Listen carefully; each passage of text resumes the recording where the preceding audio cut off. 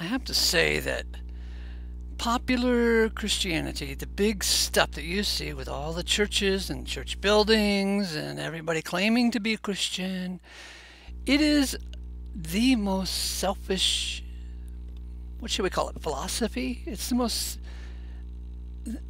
all about them. They harp on this thing that you have a free will and you can choose to become a Christian. Otherwise, if you don't make the right choice, you're going to go to hell forever. So I'm entitling this little episode, "And You Thought the Gospel Was All About You." And you thought it was all about you. I'm sorry to bust your chops. Sorry to bust your religion. But the scriptures reveal, finally, through Paul, that it's not all about you. It's not even all about the Jews. It's not even all about Abraham, Isaac, and Jacob.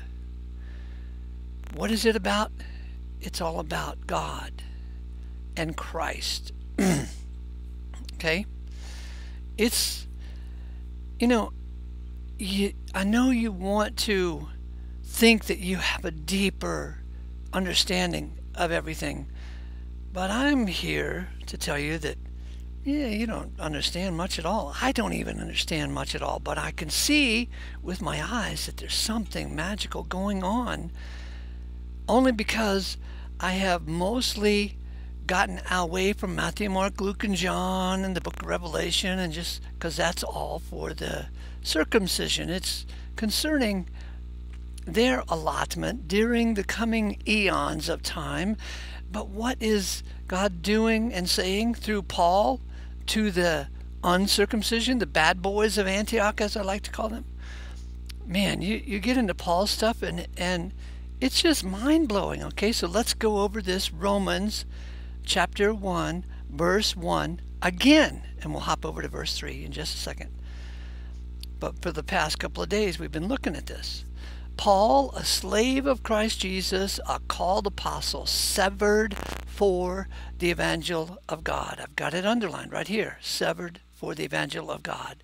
Severed. What is the evangel of God? You thought it was all about you, because popular Christianity does teach, hey, how, they rely on like John 3:16. God so loved the world that he gave his only begotten Son, that whoever believes in him should not perish. Screw that. That has something to do with Israel, and primarily it'll come to fruition in the coming eons on the earth. We won't even be on the earth. We believers who are part of the ecclesia, which is his body, will be among the celestials. God's going to display the grace that he showed to us by bringing us in. What's it all about? What is the evangel of God? Jump down here to verse 3. It's concerning his Son. The evangel, that's the good news, right? We translated gospel or good news. The good news of God is concerning his Son. There's a love affair going on between God and Christ. It hardly concerns you. I know that there's, the way Christianity is set up, it's very, very solipsistic. Do you know that word, solipsistic? If you look it up, it means like the belief that only you exist and everything else is just spinning around you. Solipsistic is a fine word, and you should use it often, right? But Christians, by and large, false Christianity is very solipsistic. It means like I'm the only one. Solo. It's a solo thing. It's all about me. It's all about me. No. The gospel of God is concerning his Son. I'll read the whole thing. Paul, a slave of Christ Jesus, a called apostle, severed for the evangel of God, which he promises through his prophets in the Holy Scriptures concerning his Son, who comes of the seed of David. This is what we're going to see. If we study Paul's material, we're going to see something about his Son that just thrills the heart of God. We want to believe what God says. This is the Bible. It's just as much Bible is John 3:16 and Revelation and the great white throne. No, this is something wonderfully different, but it's still the Bible. This slave of Christ Jesus came to us and started talking about the evangel of God. What is it? We're not quite sure, but we know that it concerns his son. Okay? So let me show you. Let me take you over to Colossians chapter 1, verse 13. There's this little phrase here that should indicate this love affair. Verse 13, he rescues us out of the jurisdiction of darkness and transports us into the kingdom of the Son of his love. Do you see that phrase? The Son of his love? He transports us into the kingdom of the Son of his love. The gospel of God is concerning his Son. He rescues us out of the jurisdiction of darkness and transports us. It's not about us, really. He transports us into the kingdom of the Son of his love. So Christianity would have all the emphasis going on this business of he rescues us out of the jurisdiction of darkness. Yippee! We are rescued. We. He rescues us. No. This is like an incidental thing that comes beforehand. What is the main thrust of this that should capture us? It has something to do with the kingdom of the Son of his love. He transports us out of the jurisdiction of darkness into the kingdom of the Son of his love. Okay, skip down here, or over, back up to Romans 6. And we then were entombed together with him through baptism into death, even as Christ was roused from among the dead through what? Through the glory of the Father. Was Christ roused from among the dead through the glory of God? No. He was roused from among the dead through the glory of the Father. There's something going on here between Christ and God. It's a love affair. It's a love affair. The gospel of God is concerning his Son. And there's such a thing as the kingdom of the Son of his love.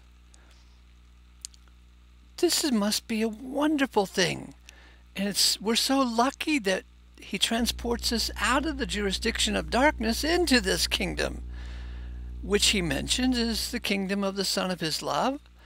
And then the power that raised Christ from among the dead was the glory of the Father. It wasn't the glory of God, it was the glory of the Father. The word glory has something to do with high esteem, you know. God was so proud of what Christ did on the cross that he as the Father raised his boy from the dead. And then finally, over in Colossians 3, verse 3, chapter 3, verse 3, for you died, and your life is hid together with Christ in God. For you died, and your life is hid together with Christ in God. It's almost not about you. It just so happens that your life is hid together with Christ in God. And whatever happens to Christ, it's going to happen to us too. And guess what? You must believe this stuff because it's true. Whereas over in the corrupted bullshit Christianity circles, they say you must believe in order to make it true. No, you must believe because it is true. Because you want to believe the truth, right? What is the truth? The truth is that the evangel of God is concerning his Son. The truth is that he rescues us out of the jurisdiction of darkness and transports us into the kingdom of the Son of his love. The truth is, Even as Christ was roused from among the dead through the glory of the Father, thus also we should be walking in newness of life. And then verse 3 of Colossians 3, for you died, and your life is hid together with Christ in God. And so you can relax. You don't have to do anything. Your life is already hid together with Christ and God. You don't have to sweat it. This is not about you. It's about what God is doing in Christ. And I forgot to paste in the scripture from 2 Corinthians 5:18 and 19 that says, God was in Christ, conciliating the world to himself. Do you get that? Not reckoning our offenses to us. And he's given to us the word of the conciliation. God was in Christ. God was in Christ. God was in Christ, conciliating the world to himself. Your life is hid together with Christ in God. He transports us into the kingdom of the Son of his love. All this is concerning his Son because it is the evangel of God. And you thought it was all about you.